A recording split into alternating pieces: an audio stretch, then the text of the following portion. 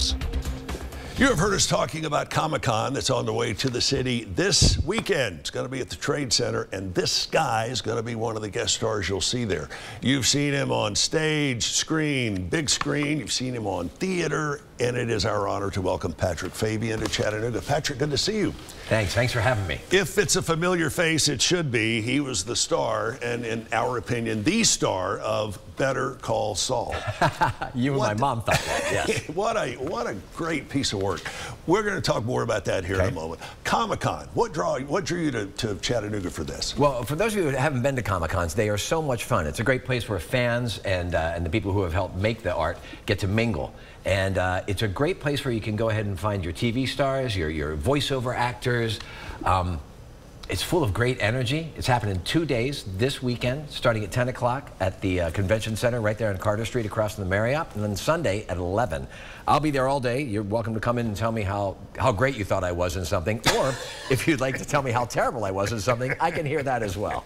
You have been in such a wide variety of projects, and I know you've done a lot of voice acting. How does that differ from when you're doing your conventional on camera? Well, with the voice acting, you get to wear your sweatpants, basically, if you want. That's really the biggest plus. Right. Although you still have to really infuse all the things that you do when you're on screen.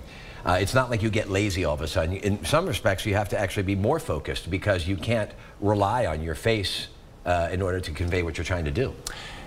What has been your favorite voiceover character, your favorite animation piece of work that you've done? I got to play Cyborg Superman in The Death of Superman, which is DC animation thing that you can get. And, you know, when I was in the booth, I'm getting torn apart, and I'm doing all that. So they call it efforting, and I'm going, ah! And I thought I was doing a really good job, and I stopped, and I looked through the booth, and I could see the booth director, and they all were like, hmm. And I realized I wasn't hitting the mark. And then they went ahead and redirected me, thank God, because, you know, as an actor, I always need a director. And we got something that was really cool. And when I got to go see the finished product, sitting in the theater, watching the fans react to it and having the animation all there, you know, it's magic for me. It's still magic. All right, we're going to talk more about Comic-Con here in a moment. Going to dive into a little bit of history. Back when you were on Better Call Saul, your character met shall we say, a rather uncomfortable death. Yes. That's a fair way to put it. And if you wonder who the character was, of course, it was Howard Hamlin, the attorney. What was it like when you were sitting at home after the show or as the show was airing and you're dead and they're doing a memorial service for you? That was really weird. I wasn't expecting how much that was going to hit me because, one, I'd been on the show for 6 years. They were all my friends and my colleagues. And all of a sudden, after, you know, 6 years, it's over. You're no longer invited to the party. And of course, your funeral is the one party that you're not invited to. And not only that, everybody on the show who I'd worked with was at my memorial. And I wanted to be there. Yeah. Not only that, they used photos from my actual life for the memorial for Howard, the character of Howard. So a bit of me was like, oh, this is what it's going to look like. As an actor, and you have played good guys, bad guys, heroes, villains.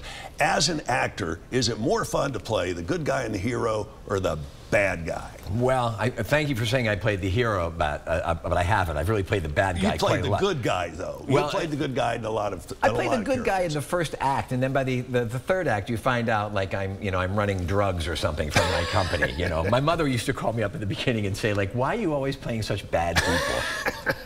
I take it real quick. My favorite role though was on Xena, the warrior princess. Right. For those of you who are old enough to remember, and the reason is that they flew me to New Zealand. I got to be the good guy, I got to beat up the bad guys, and I got to kiss the girl, and they paid me, as my father said. He said, they pay you for that? And I'm like, yes, that's why I'm an actor.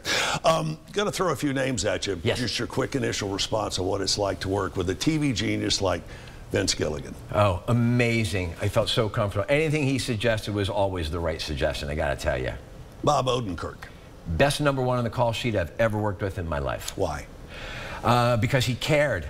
He cared about the work when we were there, and we had fun, but he was all about like, we have such limited time to get this thing together, and this is such an opportunity to do something good. Let's do something good. Michael McKean. Smartest guy I know. Without a doubt. Working against him, I always felt like, well, the scene's going to be good because Michael McKean's in it, you know? Yeah. And of course, you can't argue with his showbiz pedigree. He goes back, he was the original Letty on Laverne and Shirley. Absolutely. He's so smart. I think Spinal Tap 2 is going to be coming out soon, by the way. Yeah. Which I'm really thrilled about. When I first met him, I said, oh, I saw Spinal Tap in the theater when it came out. And he said, oh, you're the one.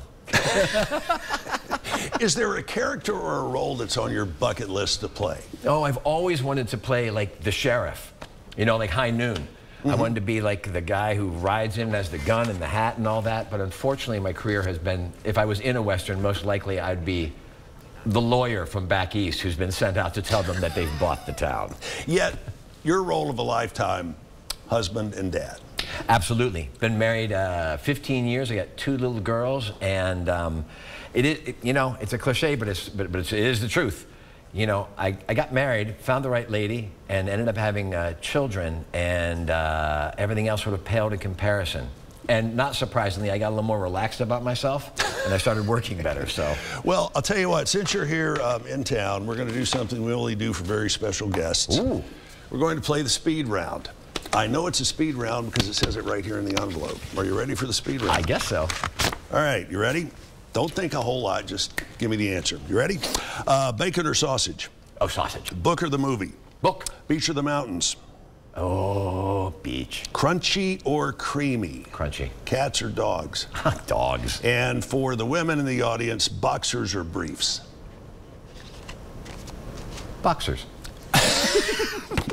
What a great guy. He is going to be at Comic Con. You'll be able to come up, and I can tell you he is as nice in person as he tries to appear villainous on screen. All right, Patrick, tell us a little bit about the particulars of what you're going to be doing at Comic Con. Right, well, I'm going to be sitting there and saying everything that you want me to say and signing anything you want. So will everybody else there. Again, it's this Saturday and Sunday.